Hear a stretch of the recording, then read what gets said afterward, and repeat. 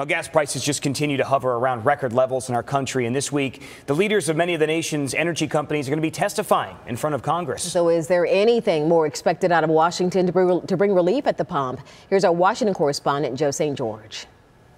If you're anything like me by now, you're sick of the stories, sick of the sounds, tired of the numbers and the signs that take money out of your pocket. You're especially sick of walks down memory lane. Remember when gas was under $2 a gallon in April of 2020? What you're likely sick of the most is a lack of action from Washington when it comes to the high price of gasoline, but that could be changing soon.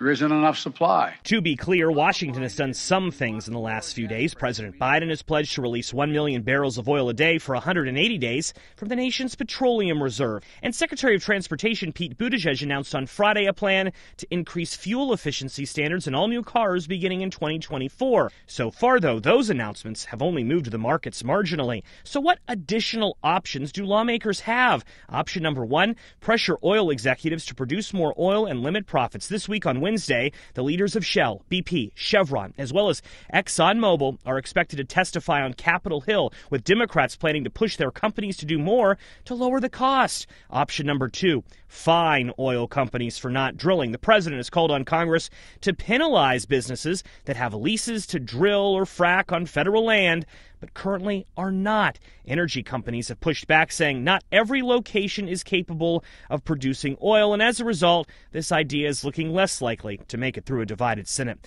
Option number three, a gas tax holiday or rebates. One Democratic idea is to send $100 a month to every American making under $75,000 for the rest of the year, as long as gas is above $4. But that idea still lacks the necessary support on Capitol Hill, with some preferring a suspension of the federal gas tax instead, which is 18 cents a gallon. But listen to what Speaker Nancy Pelosi has to say about that. The con is that the oil companies do not necessarily pass that on to the consumer. In Washington, I'm Joe St. George.